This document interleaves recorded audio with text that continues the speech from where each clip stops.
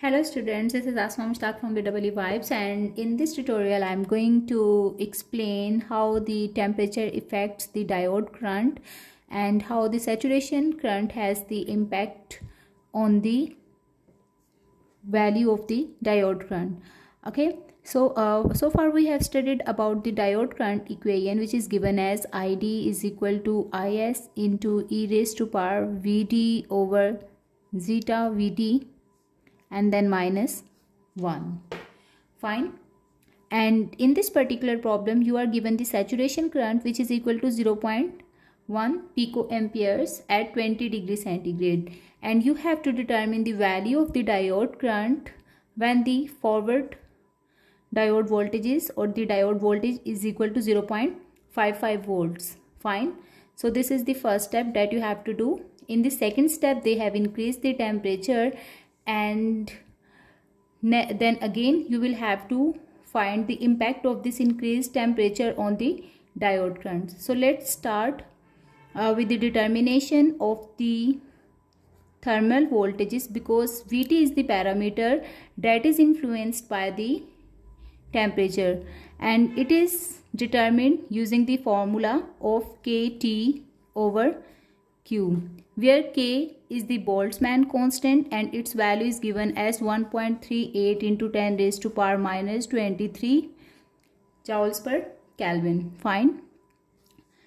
The temperature is always represented in the Kelvin. So what you will do, 20 degree plus 273 will be added in order to convert it into the Kelvin, and we know the charge on the electron is equal to 1.6 into 10 raised to power minus 19 coulombs. When you will simplify this expression, you are going to get the thermal voltages value that will be equal to 0.025227 volts. Okay, so once you are having the value of the thermal voltages, and assuming that zeta is equal to 1, since Vd is equal to 0.5 volts, that's why zeta will be equal to 1.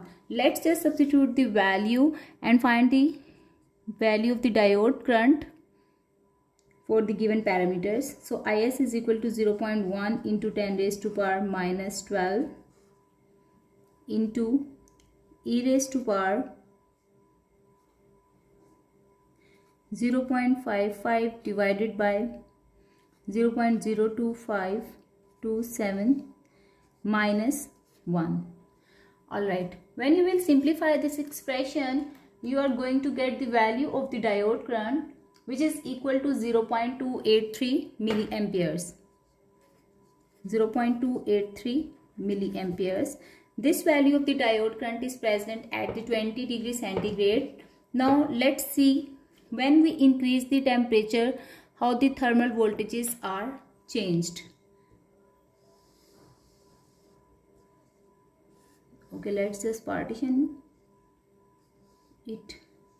When temperature is equal to 100 degrees centigrade, you can see that Vd will become Kt over Q, and after solving this you will get the value of Vt equal to 0.03217 volts. Fine. So you can see clearly from here, when the temperature increases from 20 degree to 100 degree centigrade, the thermal voltage is increasing. And one thing more that you will notice in this example, for determining the value of the ID when both temperatures are different, we will be using the same value of Vd. Why? I'll justify this reason later on. So Vd is equal to 0.55 volt will be used again for determining the updated value of the diode current. But for now, should we use the same value of Is? No. Why? Because Is doubles for every 10 degrees centigrade rise in temperature. Okay, so far the value of the IS is equal to 0.1 picoamperes, and now the temperature has increased from 20 to 100 degrees centigrade. So let's say when the temperature goes from 20 to 30 degrees centigrade, 20 to 30 degrees centigrade, so the increment is of 10 degrees centigrade and IS should be double. So what does it mean? IS should be equal to, let's call it IS1. It should be equal to twice of IS. So as it will be doubled. Similarly, when the temperature goes from 30 degree to 40 degrees centigrade, what will happen? Again, there is an increase of 10 degrees centigrade temperature. Now, what should I write? IS2 should be equal to twice of IS1. Fine. Let's substitute the value of IS1, which is equal to 2 times of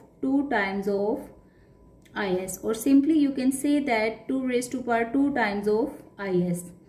Now, while going from 20 degree to 100 degree centigrade, there is an increase in temperature of the order of 8 times. So that's why the updated value of the IS that we should use with the increase in the temperature is equal to 2 raised to power 8 times of the previous value of the IS. Okay, and it has been determined using this technique. So let's just simplify it. It will be equal to 256 into 0.1 into 10 raised to power minus 12. Okay.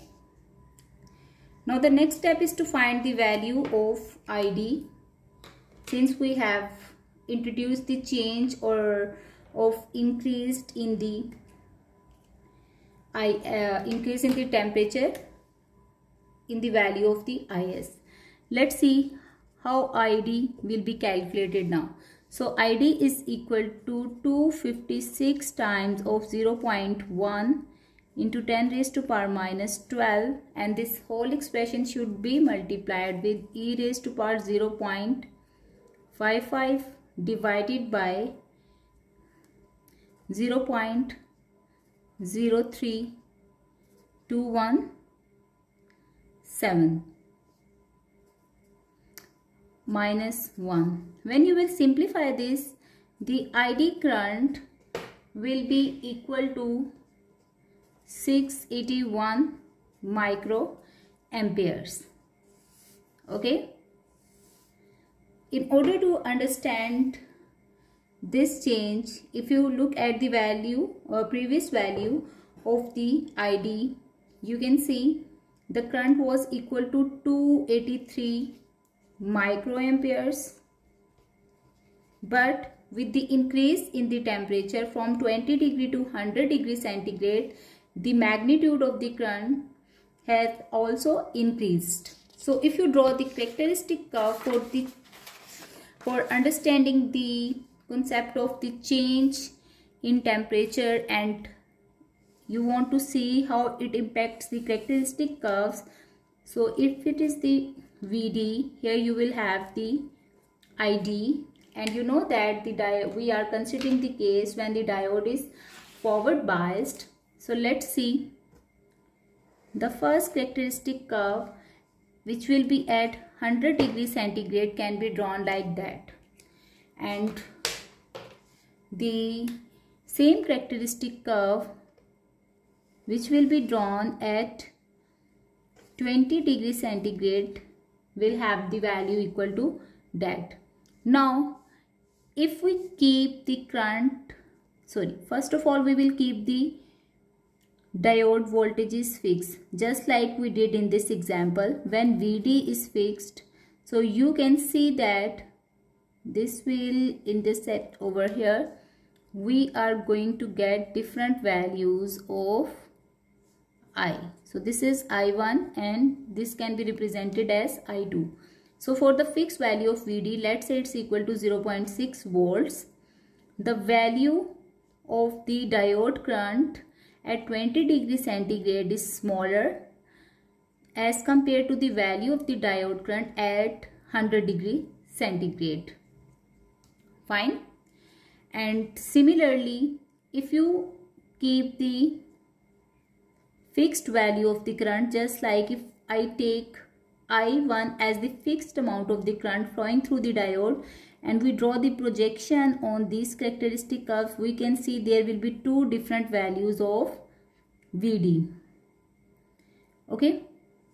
The first value is called Vd1 and the second value, which is shown over here, is Vd2.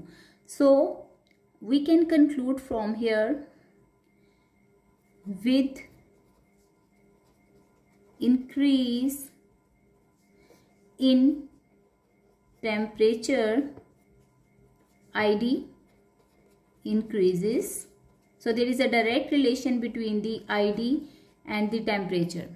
While with the increase in the temperature, you can see there is the decrement in the diode voltages.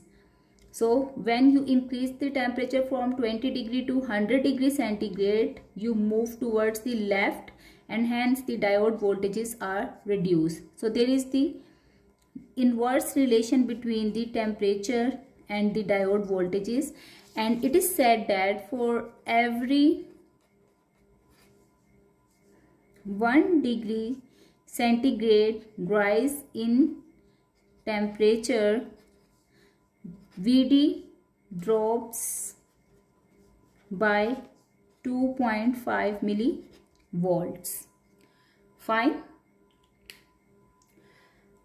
If you have any question related to this topic, you can drop your questions in the comment section. Thank you for watching.